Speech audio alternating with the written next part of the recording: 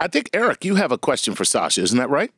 So when we do a little karate or martial arts, we're taught when we're doing spins to try to have a focal point.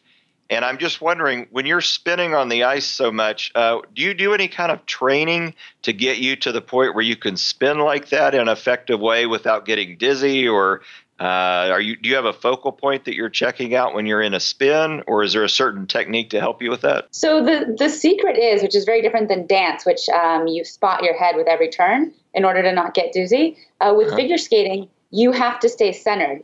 If you stay within 1 foot, your pattern's tracing over and over, you will miraculously be able to come out and not be dizzy.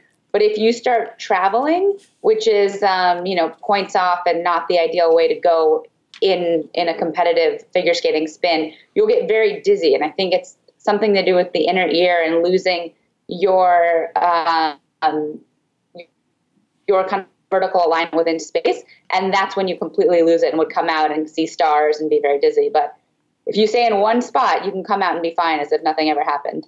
Wow. So you really need to keep the vertical drift to a minimum whenever you're doing that, I guess.